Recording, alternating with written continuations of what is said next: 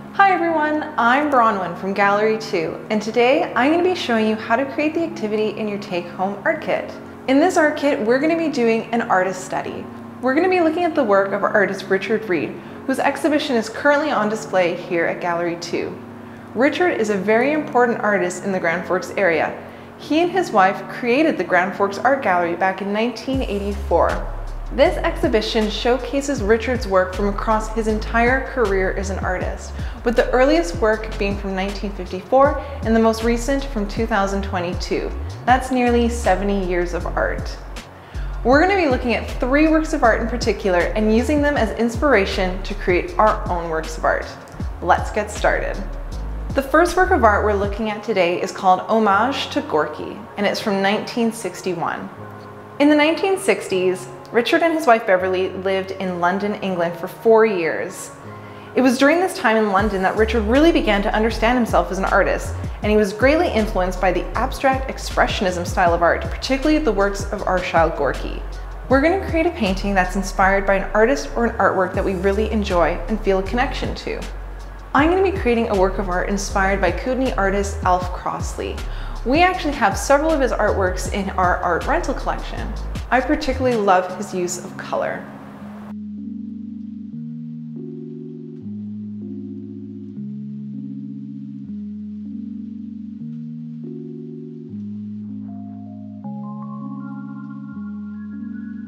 The next work of art that we'll be looking at is called Red Seductress, and it was painted in 1963. Richard created this artwork when he was still living in London, England.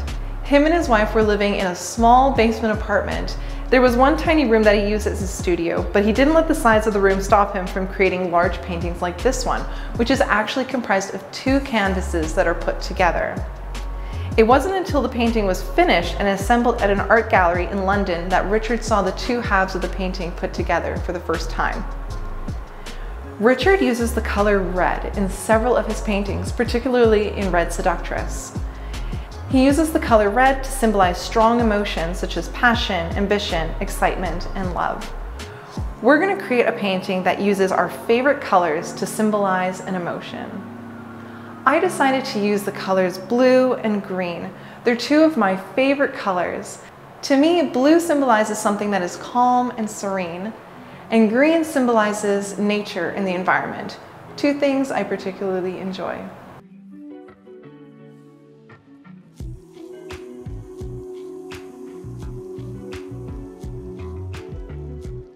The last work of art we'll be looking at today is called On the Grass Number 12, and it was painted in 1986. When Richard created this painting, him and his wife Beverly were living in Christina Lake, and 2 years prior, in 1984, they founded the Grand Forks Art Gallery. The gallery was originally located in the basement of the library, and it would eventually move to its current location as Gallery 2 Grand Forks Art Gallery. The human figure and landscapes are 2 major themes in Richard's artwork, and in many of his artworks we see the 2 of those melded together, and we can see that in On the Grass Number 12. When Richard painted, he liked to use his intuition to paint, focusing on the magic of fascinating combinations of color, shapes, and textures that appear when paint meets the canvas. We're going to create a painting using our own intuition. Think of a landscape from your memory and focus on the colors, shapes, and textures that you can remember. For my painting, I'm focusing on my memories of living and visiting the Caribbean. I remember the beautiful blue oceans, the white sandy beaches, and the beautiful colors of all the plants.